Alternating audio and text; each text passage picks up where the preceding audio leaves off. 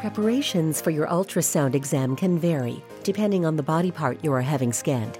There is no preparation if you are having an ultrasound of your breast, extremity, or other body parts. Your ultrasound examination will be performed by a sonographer, which is a technologist trained in ultrasound imaging.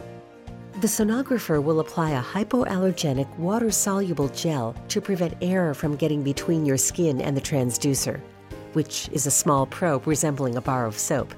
The sonographer then gently passes the transducer over the skin of the area being examined, producing a sensation of light pressure. The transducer generates and receives high-frequency sound waves. The computer in the ultrasound unit processes and converts the resulting patterns into detailed images. This exam produces images of soft tissue and organs in the body through the use of sound waves that reflect back and are displayed as real-time images.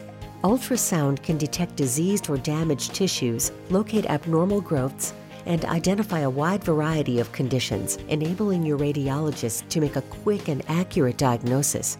Ionizing radiation is not used in ultrasound, making it a safe alternative for imaging pregnant women.